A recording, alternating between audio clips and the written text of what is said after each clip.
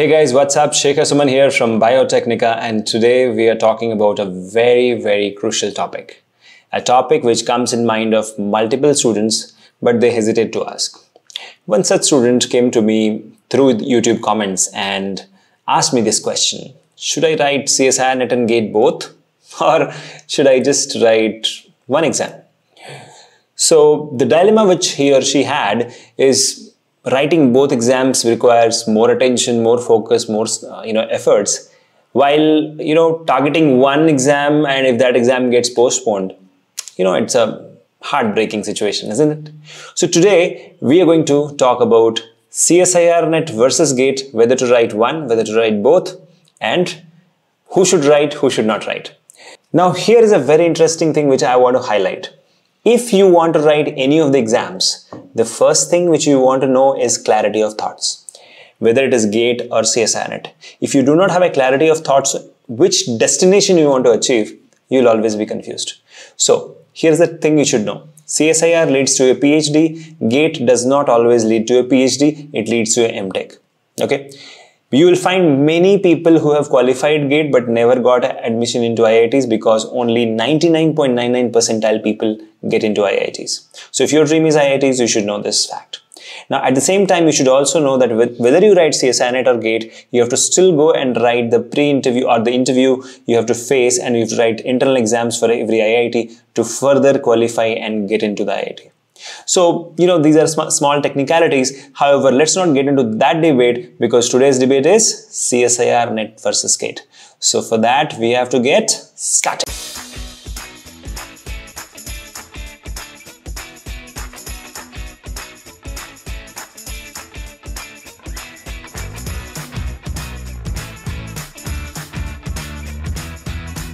Alright, welcome back. So today we are talking about CSIR NET versus GATE, whether we should write both or, skip one. So first thing, as I told you, you should know the destination, where you want to go to. Do you want an MTech or you want to do a PhD? Now both has its own benefits, which we'll talk in a little later. But if you know the destination, let me know in the comment section. What do you want to do? PhD or MTech? So accordingly, we can design our next video, which will help you in strategizing better. So I have 6 pointers for you. The first one is which one to choose. Now, if you know the destination, if MTech is your destination, go for it. If it is PhD, go for it. Now, here are two crucial things which you should know about MTech versus PhD. If MTech is done from IIT, it's as good as PhD because the exposure which you will get, the engineering side of biotech which you will get will be very good. However, if you're doing a PhD, it's a research oriented, more of a research oriented thing wherein you are in for 5 years. Okay. So students who don't want to go in for a 5 years, they can, do a quick IIT 2 years MTech and get out. However, PhD has its own advantages like, getting into the academia as assistant professor and stuff like that. However, MTech from IIT has definitely got an added advantage when he or she applies for a PhD abroad. I'll come to that a little later. So this one is my first point. Which one to choose? Go for PhD if you want to get into academia or industry and research. But if you want to get into the engineering side of biotechnology, biosciences, then MTech is something we should look for. And if you don't want to dedicate 5 years, instead you want to get out within 2 years. So yeah, MTech is something for you. All right. Now, why to choose? Like I said, destinations, Now, you look at this. PhD is a time-taking process. And if you end up getting a mediocre institute, is of no use. So instead, focus on something which is good. So if you write both, okay, and you're getting a good, say IIT or IIC for your MTech, okay, go for it. Instead of a mediocre institution, if you're getting through CSIR NET, you should, probably skip. So why to choose? I would say the reason completely is your time duration as well as what side of biotech you want to get in. You want to get into the engineering side or the research side. So that answers why to choose. Now, quickly coming to who should write both. Now, you have to know this. If you are trying to write both, it requires double the effort. If not double, at least 1.5 the effort. Okay, because some syllabus of CSIR NET will obviously match, overlap with GATE, but at the same time, you are in for some tough questions to be solved. However, one thing which GATE ensures is if you are writing GATE exam, we didn't see it getting postponed even during the pandemic. However, CSIR got postponed. So this is where it, hurts you badly. Okay. Second thing, during your MTech and after your MTech, so MTech is just for 2 years, and after that you get out and you can quickly get placed into industry. However, for PhD, you have to wait. So who should write? Somebody who is in for a long term in research, go for PhD. Somebody who wants to get quickly into industry should write MTech. But here is something which you should look at. What if I want to write both? Yeah, exam postponement is one reason. Second is, if you are somebody who has very good marks in academics, who is very strong with concepts, you can go ahead and write both. However, if you have been a mediocre student, average student who finds it difficult focusing on multiple things, multitasking, I would suggest, ignore this part, write any one of them at a time. Now, why you should write CSIR and over GATE? Because it comes twice a year if it doesn't get postponed, but GATE comes only once a year. So, if you miss out GATE, you have to wait for another year. So the cycle repeats. Okay. So that's where you will save on your time. Now, coming to the next part, this is again a continuation of my previous point, boiling the ocean versus boiling a pot. Now tell me, if I have a fire source and if I'm trying to boil the ocean, what will happen? Will I be able to boil it to a certain temperature?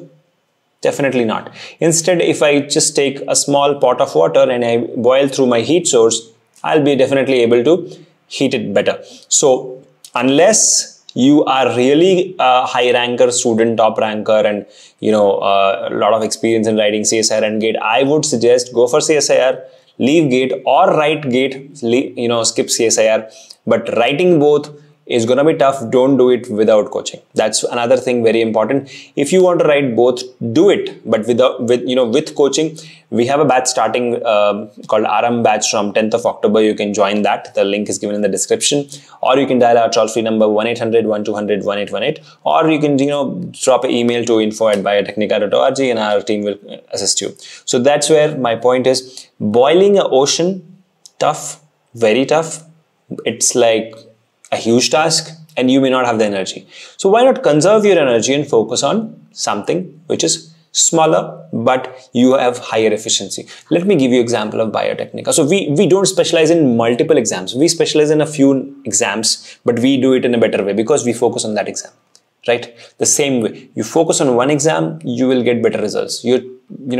It's not that you write 10 exams in a year, somebody will give you Nobel Prize. It doesn't happen that way. All right. So now coming to the next part, who should not write? Like I said, remember, if you are somebody who is facing this problem of multitasking, like, okay, I'm not able to focus on the engineering side of biotech and solving probability and mathematical questions, and at the same time coming back to CSIR and looking at the portions in a different way altogether, even though the topics overlap. So yeah, you should skip. Okay.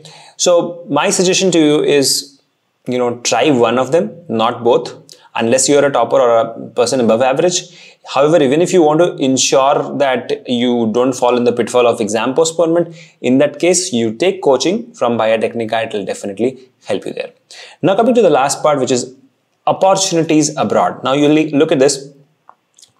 Abroad, you'll have more opportunities compared to India. This is a known fact. Why? Because America, United States of America, is the mecca of biotechnology, and that means you are definitely going to get better and better opportunities there. And if you have a MTech from IITs, you are readily taken. If you have a PhD from IISc, you are readily taken. But if you have a PhD from a little known university in the some distant part of India, it will not help you get job abroad. Now, whether you do MTech or whether you do PhD, both ways you're going to get good opportunities there. But here is something, no matter what you do it from a very good organization. Mediocre PhDs, nobody is welcoming. Mediocre MTech, it's of no use. So if you ask me, okay, I'll go for a private institution for MTech, go for it unless it is in the top 10 NAC college rating. So all these pointers will help you now to decide whether you want to write GATE or CSIR, NET or both.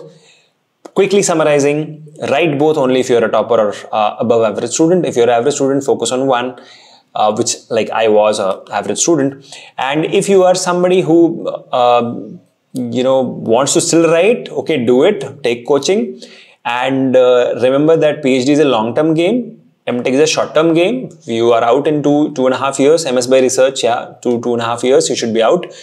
But at the same time, the weightage abroad, if you're planning to go abroad with this degree, the weightage is more or less the same, just that MTech will get absorbed into the industry. PhD has a chance to get absorbed into academia, postdoc fellowship and all that stuff, which I have covered in my, other videos. So this is all about today's topic, which is GATE or CSIR net, which one to choose.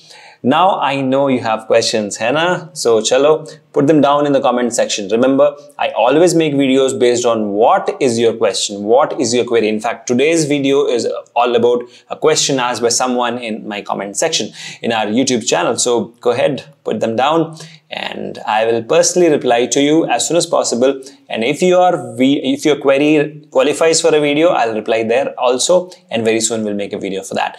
So this is all from Biotechnika's platform today about GATE plus CSIR or GATE or CSIR.